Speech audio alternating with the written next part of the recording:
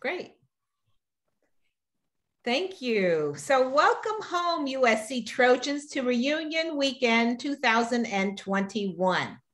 The Insider's Guide to LinkedIn, Getting Noticed by Employers and Executive Recruiters.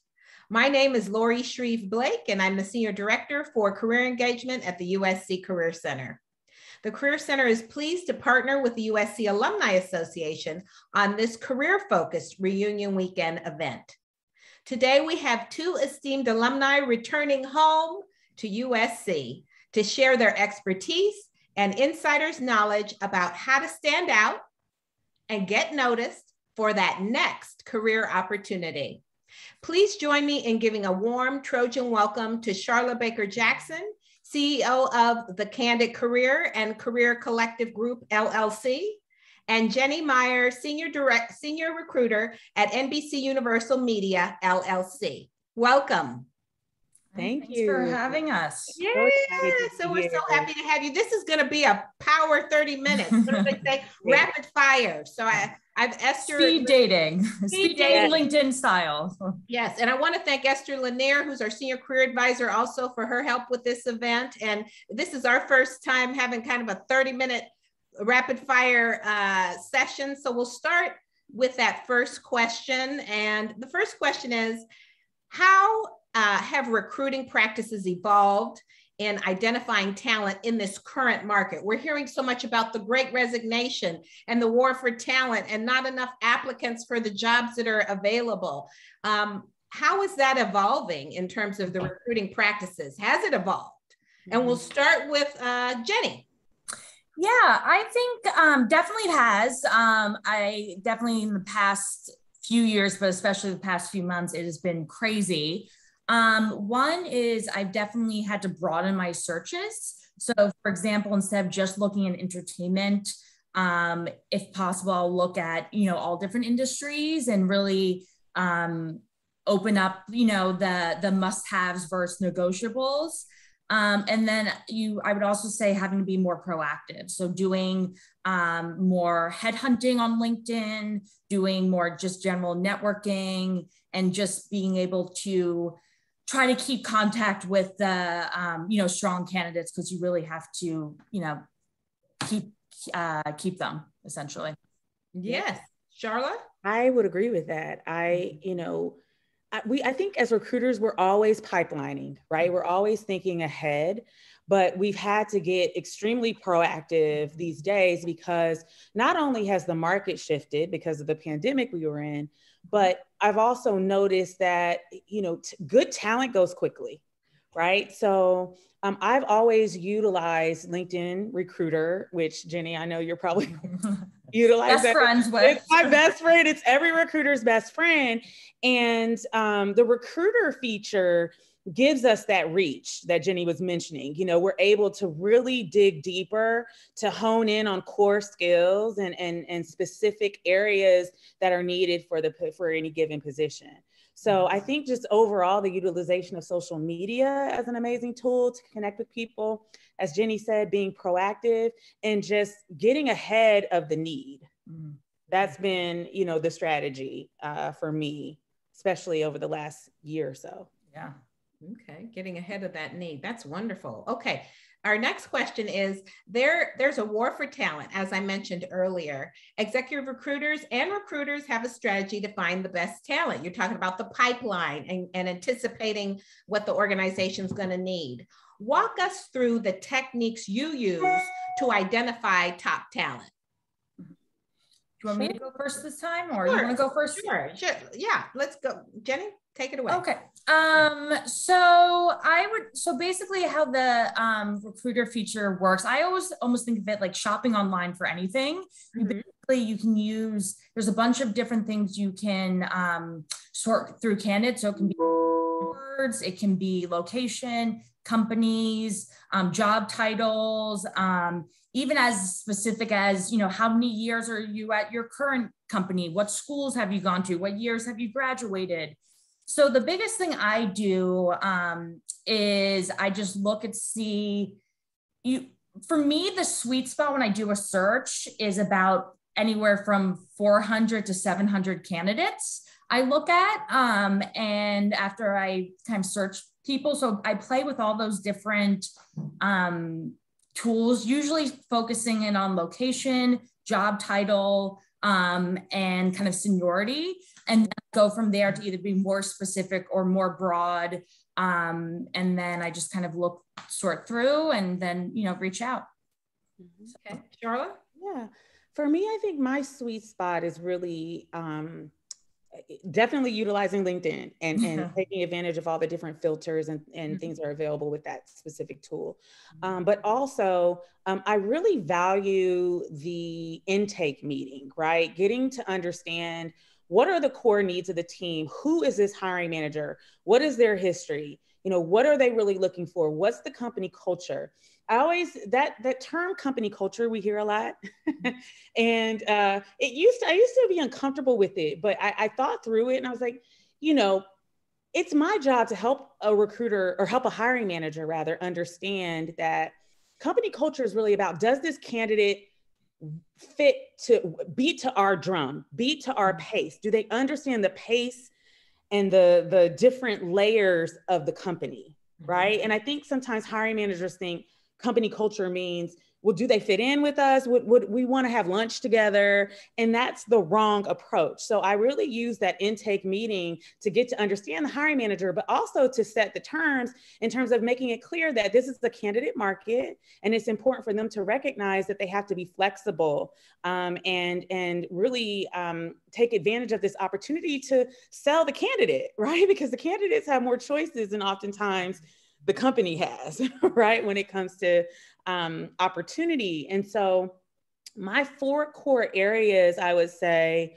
are first and foremost, always look, and if I'm utilizing LinkedIn Recruiter, I'm always looking for the core skills first, right? The second skill, I think core area that I look for is a candidate can often, how well do they demonstrate their experience, right? Their passion for, what they're doing, the skills and tools, how are they conveying that in either an interview, but even just on paper, even through LinkedIn, right? Are they telling me exactly what I need to know and understand right away when I see their profile? Oh, this is someone who could do well here, right? So I'm always looking for those special key phrases and things that kind of alert me that, okay, they're right on track. With that in mind, I think the third area is this an opportunity for growth for them? And I know, Jenny, you can relate to this. So often hiring managers, they know their needs and they're like, we want someone to hit the ground running. Well, what would make a position where a candidate can hit the ground running? What would make that interesting to the candidate? Right? I feel like that's very unlikely. There's always going to be a, growth period and adjusting processes and stuff like that. Absolutely. It probably would not be, the best fit for someone who is not, is right at that level. Right. And so I think that the important thing to recognize is this an opportunity for growth for them? Will they be able to, achieve their next, as Lori mentioned early on in the intro, is this offering them their next, right? So I look for that when working with candidates. And then lastly, again, the culture, do they beat to the drum, the corporate, whatever it is that company is known for, what their rhythm is. Does this candidate really align with that? Yes. Speaking of culture, just to add on to, it's not only culture of the company, but also the teams. Like managers have very different ways of managing, essentially. So some managers I know, like very direct communicators, they're no BS, they want someone who's quick and with it. Others kind of like a little more fluff. And so knowing both as well and matching to both the company culture and culture of the team. Well, this is really helpful. And you all mentioned, the company culture, cultures of the team, keywords, phrases that candidates need to have. And so that's a good segue into our next question, which is how can candidates stand out to employers on various platforms? I know LinkedIn is the recruiter's best friend, but are there other ways to stand out in addition to LinkedIn? And on LinkedIn, what should they do?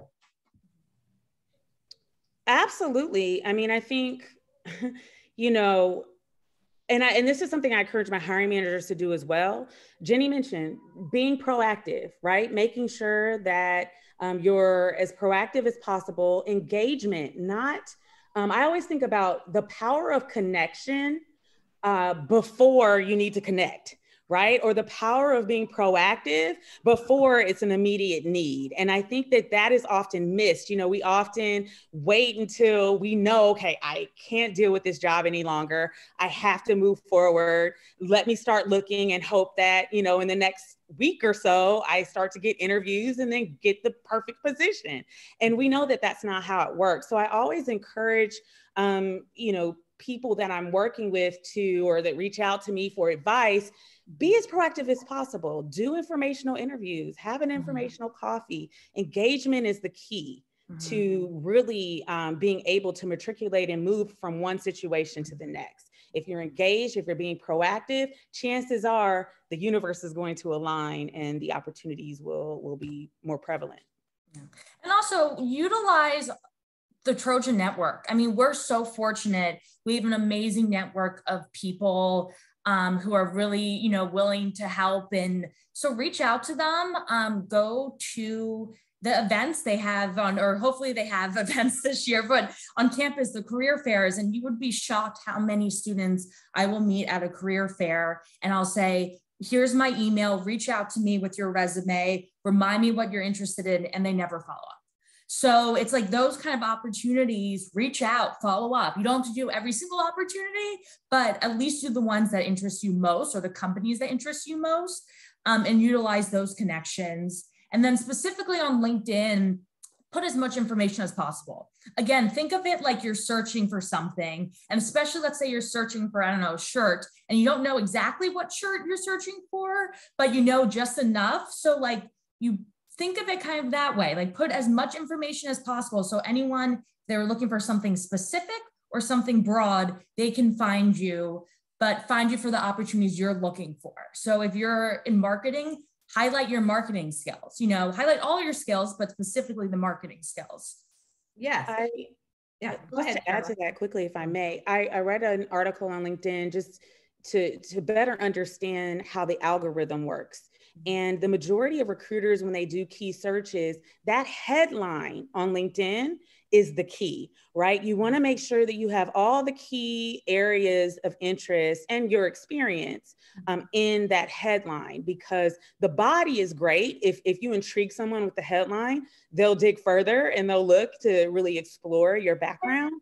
But at a first glance, they're not going to look at everything. As Jenny, recruiters, we share this. It's like 5 seconds or less, you know, we're like glancing to see what from this profile pops. If it's a good fit, then great, we'll explore further. So just making sure that that people understand the importance of that summary at the top and how the LinkedIn, specifically LinkedIn, how that algorithm works. But I think any social media platform, I mean, I've looked for people on Facebook before, you know, so that header is so important, regardless of what Instagram, whatever the platform is, all those keywords are going to pull first from that header. And with social media too, I mean, I don't usually look at candid social media, but occasionally I will, and be mindful of the pictures you post. So I was once looking at a candidate and he was in a Playboy costume with play bunnies, and it was an entry-level role, but I was iffy. Like I only looked because I was kind of iffy, and that was like, I'm going to pass. He could have been totally fine, very professional, but be mindful of that. Yeah, that's a really good point. We're actually having our colleague Jennifer O'Connor is having a session next week on sanitizing your social media for our students. So yeah, really, really important point. Because hiring managers always look. If the recruiter's not looking, I guarantee you the hiring manager is looking. Yeah, it's true. Speaking of hiring managers, do the hiring managers ever send you a candidate and say, check this one out? Or does that happen at all? Very often. Okay. especially at NBC Universal, it's not only people in the entertainment industry is not that big, and so there are always referring people, and then internal people as well. So even if you're not buddy with the recruiter, buddy up to a hiring manager. If you know someone, or if you know someone who knows someone, it definitely makes a difference. Mm-hmm. But I also do think that it's important for candidates to recognize that they should ask for candidate privacy, right? Mm-hmm. Because I've also seen that backfire where, because the entertainment industry is so small, there's a propensity to do what I call backdoor references. Mm-hmm. Where, they're connecting with people, and obviously that's illegal to connect with someone, to ask about a candidate. And hiring managers often don't realize that's highly illegal, especially in the state of California, right? And so I always, in the intake meeting, make sure that they're aware that if you want to refer someone, do so. But then I also tell candidates, my job is also, obviously I want to get you hired and find the right position for you, but I also want to protect your candidacy, your privacy throughout the candidate experience, because I've had it where, especially working in advertising, where I've been for like the last 4 to 5 years. NBC Universal was actually one of our clients at the agency. I was the head of talent acquisition at on the West Coast. And I've had candidates say, hey, I know that the hiring manager is married to my boss because it's a really tight knit, it might not be a spouse, but friends, someone who's worked with someone. And I've had candidates, this one particular candidate ask, if I move forward, can you assure me that my candidacy will be confidential until we get to the offer stage? Then you can check my references and it's all good. But I think that that's a conversation that candidates need to feel comfortable speaking with hiring managers and recruiters about that. Recruiters certainly need to set the groundwork and make the candidate feel comfortable at hello, once they start to engage. Yes, and if it's okay, so we have our passive job seekers and then we have our active job seekers. For the active job seekers that want everybody to know they're looking, they can actually select that as a feature, looking for work. Yes. Does that help you all at all? Or, yes. Okay. Absolutely. Definitely select it. Sometimes, especially if I did a search that there's over 2,000 candidates, I narrowed it down by, they call it open for opportunity. So 100% selected. Mm-hmm.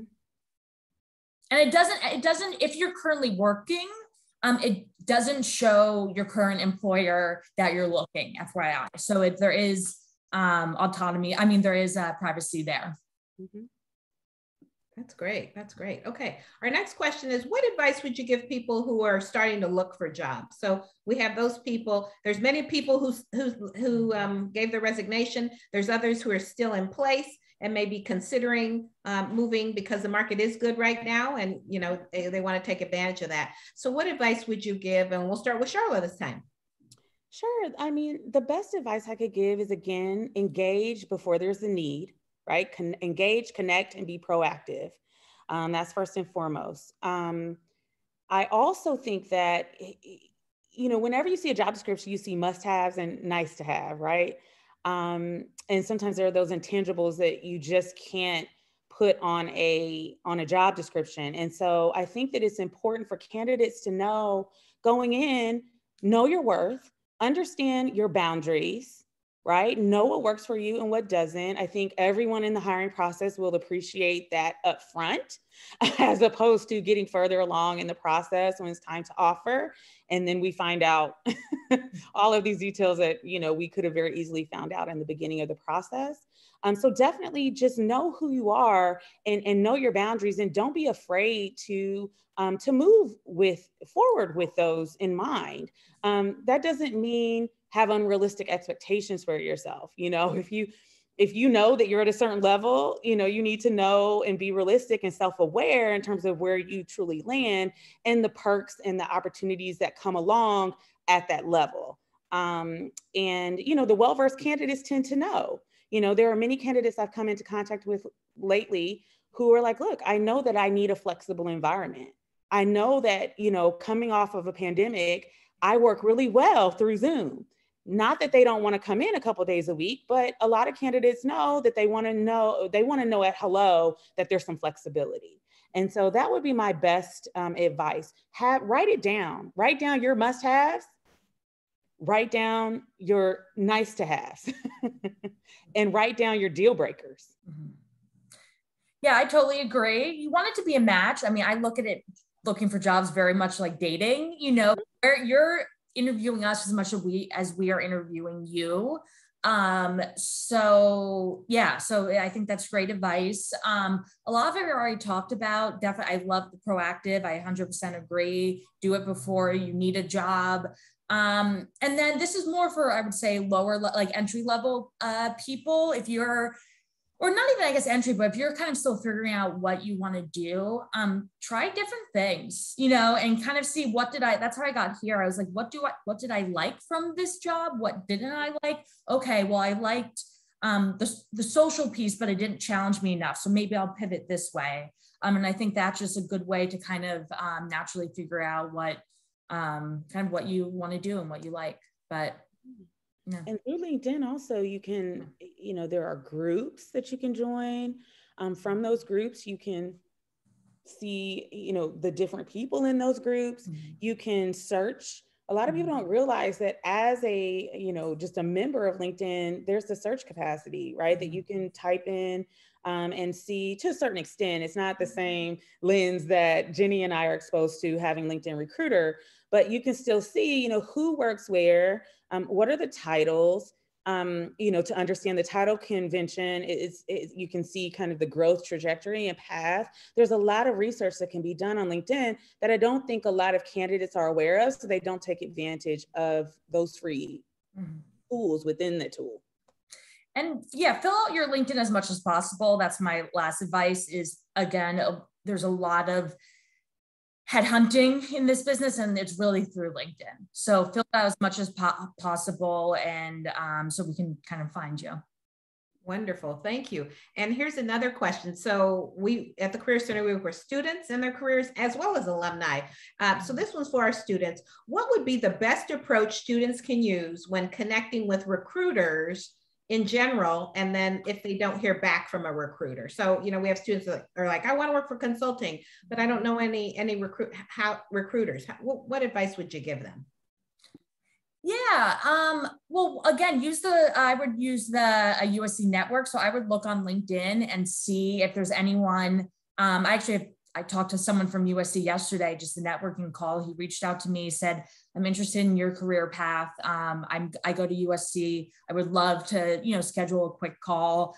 And I did, you know, so I would look and see what alumni you have, see if there's any connection. Let's say it's not alumni, but let's say you see, I'm an Eagles fan. So let's say you see they're from Philly, you know, say go Eagles, or like look to see if they have any personal or even professional information that you can connect with, you know, and kind of try to use something to connect with.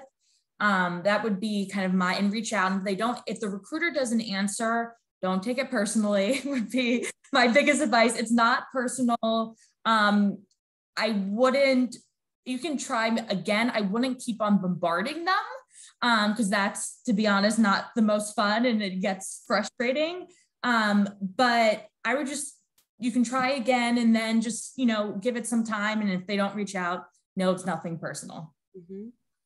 Yeah, I'd agree with all of that. I think that sums it up. You know, you want to make sure that you're reaching out, but recognizing that no one is obligated, and it's important to know that no one is intentionally. I haven't met any recruiters that just don't intentionally respond. You know, usually people respond, especially if you get a LinkedIn message. You find that connection, collegiate connection. Usually, I get a lot of those people from USC and the Ohio State University, but also from a candidate perspective, I think. As students, this is a good time to really do this. As you're doing your job search and you're looking for positions and identifying people in your network, look at who is in your network's network, right? And LinkedIn allows that, right? I can go to your page, Lori, and see who you're connected with, who the mutual connections that we may have. And again, I love LinkedIn so much. You think I work for them. I don't. But it's just been such a great tool for me, especially being self-employed and having my own company. It's been really great. But I love any opportunity I get to educate people on all the different features, because I truly feel that there are so many best kept secrets within that tool that people aren't aware of, that are at their fingertips immediately as soon as they log in. And so, you know, getting creative, you have to be really creative. You know, we used to get applicants, and we didn't have the ability to utilize social media or LinkedIn or some type of job platform to find talent. It was really just who applied. And looking through hundreds of resumes to get to those one or two gems that may be worth a conversation. So I think it has to be twofold. It has to come from both ends. And I highly recommend that candidates, as they pursue opportunities, especially at the student level, as they're looking ahead and thinking about graduation, that they get proactive. That's the key word, engagement, proactive, that keeps coming up throughout this conversation, that they do that, but they also get creative and strategic in terms of how they do that. Mm-hmm. And with how they do it too, one thing I want to mention, this is all levels, kind of mirror, once you have initial connection, kind of mirror what how the recruiters interacting with you. What I mean by that is, if I'm only emailing you and I'm not, you know, answering my phone calls, don't keep on calling me, email me. You know, you can call me, but which is fine. But then I am usually in meetings all day. I don't, you know, have time to answer my phone. So it is not the best way to reach me, but I have some candidates who will only call me, and then I don't see the so try to see how they're interacting with you, or you can even ask the recruiter or whoever you're interacting with, what's the best way to reach you? I think that's a good question. And then follow up with them with that. And what challenges do you all face as recruiters that maybe the job seeker should know about, that we can make it easier for you? Really, yeah, I think we have a few minutes. It's great. You know, you want to follow the recruiter's lead. If they're responding to you through email, if, you know, I mean, one thing that I'll say that I don't think is lost, and I think that this is more of, you know, post-interview, is I still hold on to cards, because I don't get as many as I used to, right? Because people just don't, it's just a new age, right? And so we don't get as many handwritten cards, but I always, anytime I get a handwritten card, I'm like, oh my goodness, this is great. And so I have an appreciation for it, I think more so than I did, you know, 5, 6, 10 years ago. I think that that's still a great way to stay connected, or at least to have a recruiter remember your name. Emails are fine too, you know, but I think short and sweet, and keeping, I think the best advice I could give, I get a lot of emails from people who ask for, they'll just say, hey, I'm a part of the USC network, just wanted to connect. It's like, well, is that the only reason you want to connect? Right? I like intention. So be intentional. You know, if there's a way that I can help you, we're both part of the USC network, but I see that you're connected to Jenny at NBC Universal. Can you connect me to her? Do you know her directly, or is it just a LinkedIn connection? I'd love to learn more about this position that they have. And usually I'll say, well, I don't know them well, or, you know, hey, I'm happy to at least put you on this person's radar, and I'll pay it forward by letting them know that someone had reached out to me. So again, I think intention is key. And I know it's always uncomfortable when you're networking. People don't know how to approach recruiters and hiring managers, but I think we can all appreciate someone who comes to the table and says, hey, this is what I'm looking for. Can you help me in this area? Yeah, I totally agree. Intention, thank you notes, right? Thank you notes. People don't, and I have not hired people because they didn't write a thank you note. So write a thank you note. I think intention, and I had something else I don't remember, so I'll leave it at that. That's great. And they can do both, right? They can send an email immediately, you know, but then we heard that the U.S. Postal Service is being a little slow now. They can still let that card get through the mail too, but so send 2. Yeah. And I've even got cards a month later, you know, where it's like, hey, not sure if you made a decision for this position, but just wanted to let you know I'm still looking for opportunities in this area. And also asking people, again, who their peers are in the industry that they may need to know, right? Whenever I do an informational interview, and this is even at my level with all the years of experience I have, if I do an informational interview, I always ask, I thank them for their time. And then I always say, is there anyone in your network that you think I would benefit from getting to know, or that could potentially help me in a particular area based on my experience and now that you know what it is that I'm looking for? 9 times out of 10, they'll say, hey, you know, yes, my colleague here, definitely reach out. Let them know that I sent them your way. I know that they were looking for something. Yeah, great. Well, thank you. Any other last words, Jenny? No, I would just say, you know, again, to summarize, be proactive, be gracious of people's time, and go Trojans. Exactly. And our USC Trojans, they're great with writing notes and saying thank you. So just continue to do that. And let's take the career to the next level. I want to thank Jenny Meyer and Charlotte Baker Jackson, our esteemed USC alumni, for sharing their pearls of wisdom, their insider's guide to how we can get recruited and take our careers to the next level. And we wish everyone a great reunion weekend 2021. And let's all say it together. Esther, you too, come off camera, or come on camera. What are we gonna say? Fight on. Fight on. Thank you. Thank you. Thank you. Thanks, everyone. Bye-bye. Bye.